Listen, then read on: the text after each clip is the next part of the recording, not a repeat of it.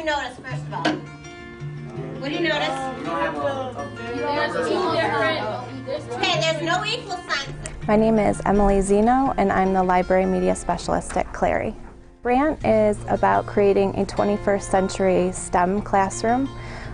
We are trying to erase the phrase, "I'm not a math person" here at Clary Middle School.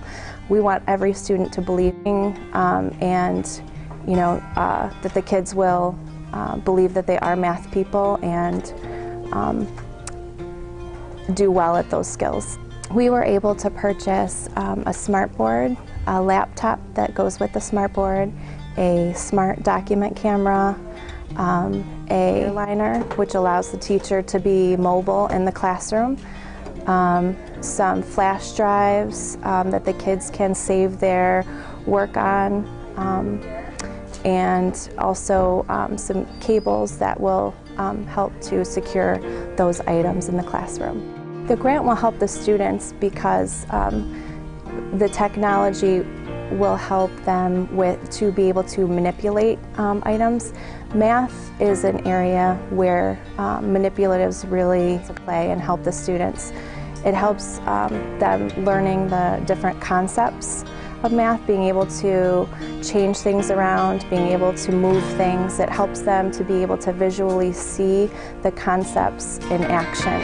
So we believe that the smart board and the various pieces of equipment that we were afforded by the grant will help the students really have a deeper understanding of the concepts that they're learning in math. We absolutely believe that our students will be able to take the things that they're learning from this technology into their futures.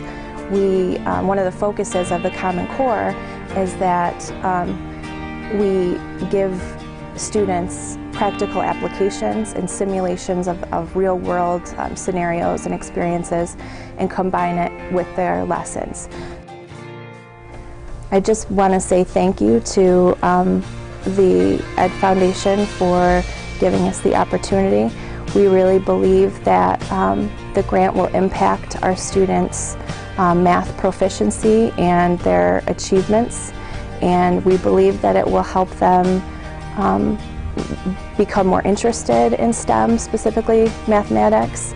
And we really just believe that, like I said, through the practical simulations that they're going to be doing and the engagement that the technology will provide them, we really think that we will see an improvement in their attitude towards math and believing that every student at Clary is a math person.